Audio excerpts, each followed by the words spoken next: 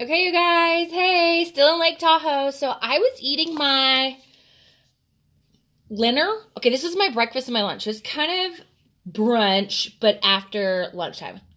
Because it's 12:28 in Tahoe. So I was curious.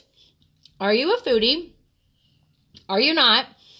Are you one of those people that goes to the grocery store and gets snackies for your room so you don't like blow all your money on food? Or are you a mixture like me? I think I'm a mixture.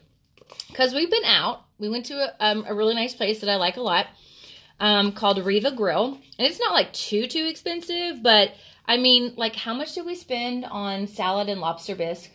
$60. $60 for two salads. No, one salad and 2 bowls of bisque. And a cappuccino, but I love it because it's on the lake. So anyway, so I am eating my gluten-free oatmeal, my Starbucks, non-Starbucks wannabe from Safeway. They are egg white, bacon, and Gruyere. You know, like the Starbucks ones that they have, they're like $9. You know, but these were $3. This was like 99 cents. And then I did go grab a cappuccino from the thing this morning. So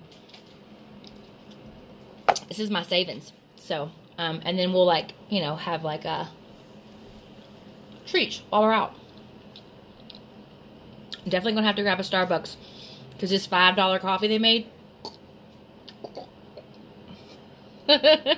Reached out. So, tell me, are you a foodie? My parents are foodies. I'm not loaded like that, though. You know what I'm saying?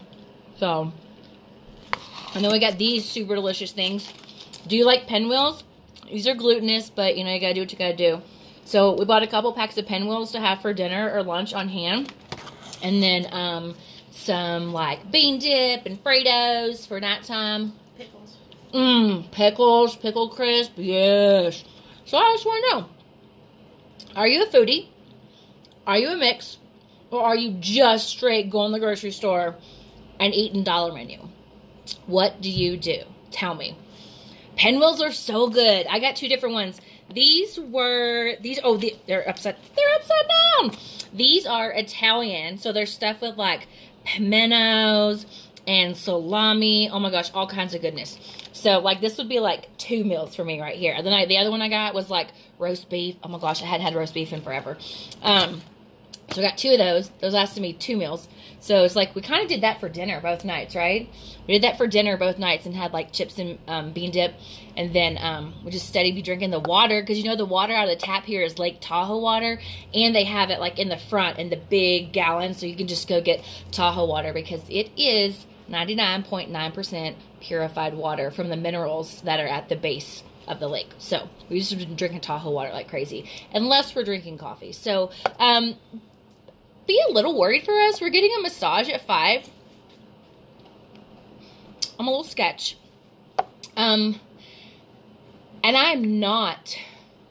So what's it called? Angela's Chinese massage? Mm-hmm. All right. So I'm like, I don't want a happy ending, okay? And I'm not saying that because I mean, I'm just saying it, okay? I don't want a happy ending, and but when you look at the menu, it says clothes on or clothes off. I mean, when you go get a massage, like, do you get down? I mean, I just get down to my underwear. That's how I always do it. I've never had someone ask me, do you want your clothes on or off? Like, why would you ask me that?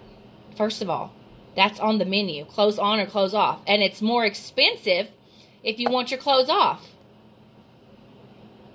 Whatever, my clothes are off. Like, I'm doing like I would anywhere else. Like, I'm going to come down to my underwear. And I'm like, Trisha, you'll be with me. So, so we have a massage at 5. It's only $10 more if you want your clothes off. I'm going to make sure and leave my underwear on. I'm going to let you guys know how this goes.